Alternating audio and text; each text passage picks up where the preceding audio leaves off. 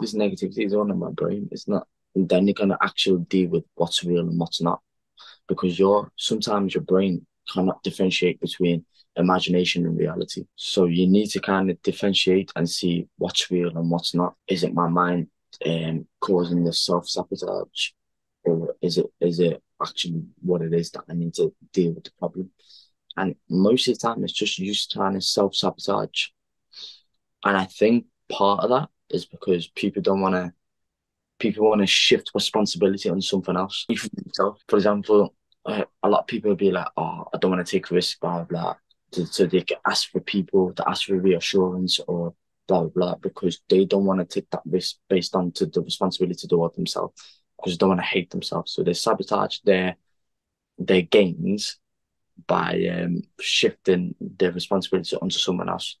For example, they blame other people instead of taking responsibility. For example, they make other people do the work for them instead of them doing the work for themselves. Okay. For example, sometimes people, they know what to do in the gym, but they hire someone to make sure they get the result, because they want to make sure they are responsible to do the things they don't want to do. So it's all about shifting responsibility onto other people away from themselves.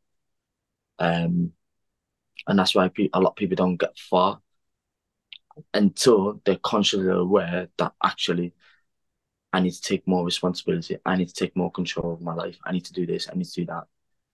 So a lot of it is it's because they're afraid of failure and they don't want to hurt their ego too much.